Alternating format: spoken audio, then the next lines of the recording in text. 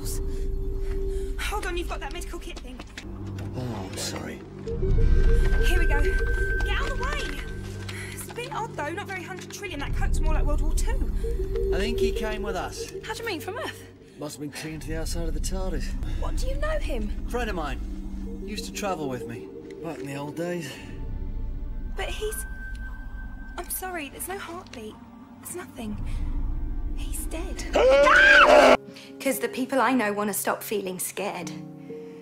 And they want to stay alive. And I can't reassure them of that. No one can, because the world is not safe. So you can't expect me to stand here and say I'm confident that there's nothing to be afraid of when everyone should be afraid. We all wake up and we have to take the same terms and conditions box. Everyday stuff will happen to you. Some of it will be good, some of it will be bad. Choice is less about what happens than it is about how we deal with it.